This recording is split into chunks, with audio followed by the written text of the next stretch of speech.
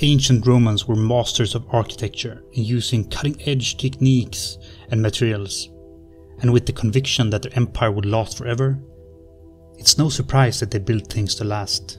In this video we'll take a look at some of the best preserved Roman remains throughout the empire.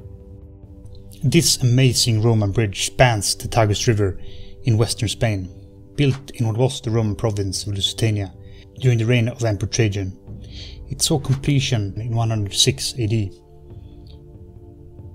and it serves as one of the finest examples of Roman bridge building and a feat of engineering.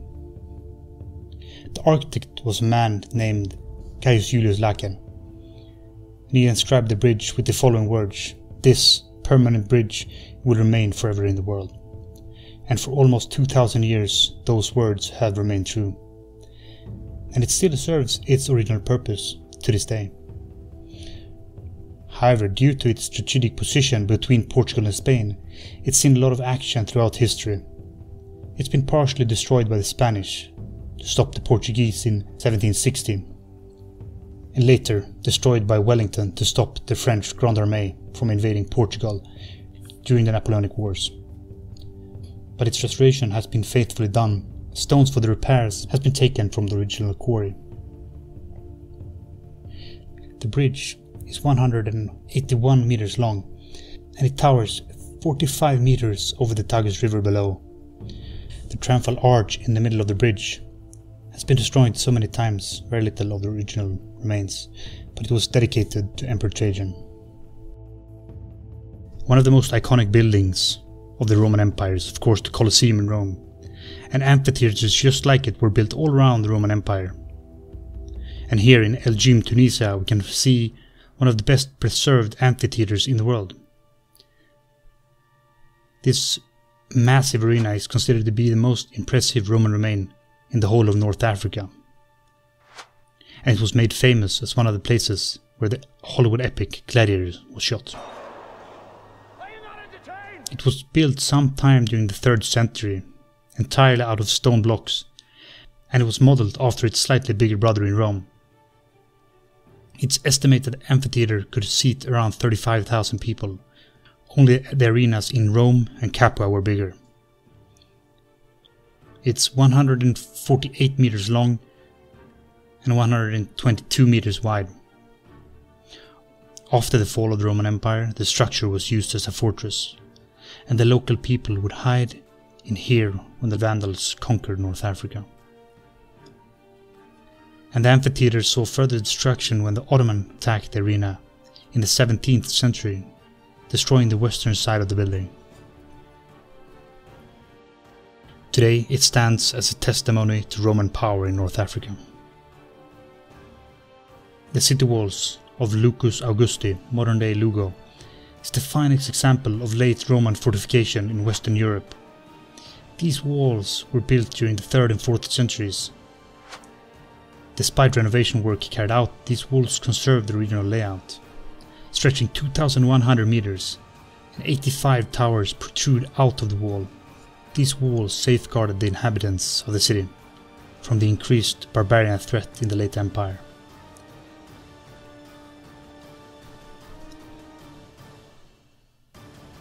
While the walls no longer have the moat that would have surrounded them in ancient times, it's still not difficult to imagine how intimidating these must have appeared to any potential aggressor. These 10 meters high walls would have deterred all but the most determined foe.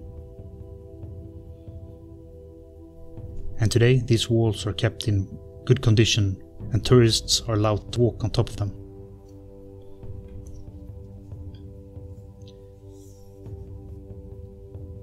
Located in Pula, Croatia, we find this temple dedicated to the first emperor, Augustus. On the inscription of the temple we get a clue about when it was built. It reads, "In honor of Rome and Augustus Caesar, son of the deified Julius, father of his country." So it was presumably built sometime late 1st century BC or very early 1st century AD. The temple was originally part of a triad of temples on the Forum of Pula, but only the Temple of Augustus survives intact today. However, parts of the back wall of another temple can be seen on the 13th century communal palace right next to the Temple of Augustus. The temple would have been closed down in the 4th century during the persecution of pagans in the late Roman Empire, but it was later reopened during Byzantine rule and converted into a church, and later it was used for grain storage. By the late 19th century, the temple was partly concealed by houses, and unfortunately the temple was almost completely destroyed in an Allied raid in 1944, but it was restored in 1947 to its original state, which we can see today. Today it's home to a small museum of Roman sculptures. While it's not as monumental in size as the temples we find in Rome and other major cities around the empire, it still serves as one of the best examples of a Roman temple in the early days of the empire. And not far away from this temple we find the Pula Arena, an amphitheater built sometime between 27 BC and 68 AD, constructed before its larger counterpart in Rome, but it bears many similarities to the Flavian amphitheater in Rome. The part facing the sea consists of 3 stories, while the opposite part only has 2 stories, as the amphitheater was built into a slope. It's 132 meters long and 105 meters wide, and the wall stands 32 meters at its highest, and it could approximately seat 23,000 spectators.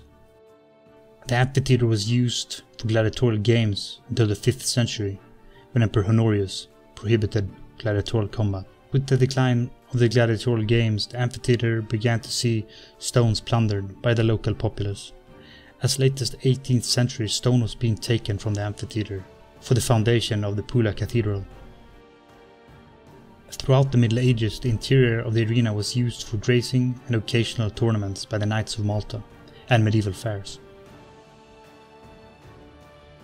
And today the arena is used as a venue for many concerts, and even a few hockey games have been held in the amphitheater. Located in northwestern Spain, this magnificent lighthouse has been standing watch over the North Atlantic on the Spanish coast for more than 1,800 years. It's the oldest lighthouse in the world that's still in use today. It's 57 meters tall, and it's still one of the highest lighthouses in Spain today. It's thought to be modeled after the famous lighthouse at Alexandria.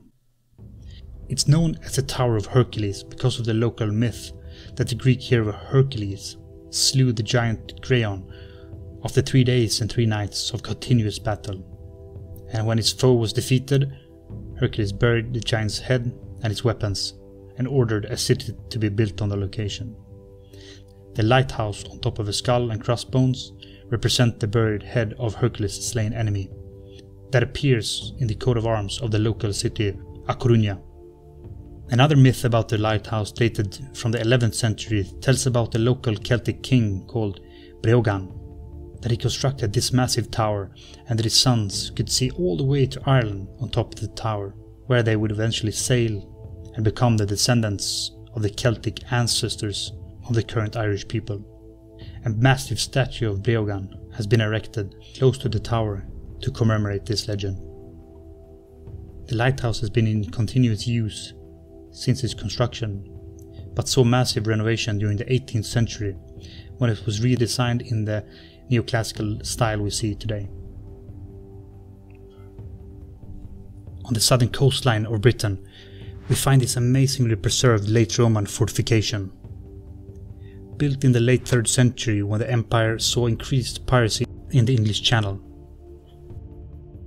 It probably served as a base from which the Roman fleet defending Britain operated. The Romans abandoned Britain in the 5th century. However, it's unlikely that the fort was completely abandoned, occupying such a commanding position at the head of a huge natural harbour. A 10th century hall and tower were discovered inside the walls, which suggests it was used as a high-status residence or a small village during the Saxon period. While the northwestern corner of the fort was rebuilt into a Norman castle, the Roman walls remains largely intact. Some stones have been taken and a few bastions have been removed or destroyed. Together with the walls of Lugo, it's one of the best preserved late Roman military fortifications.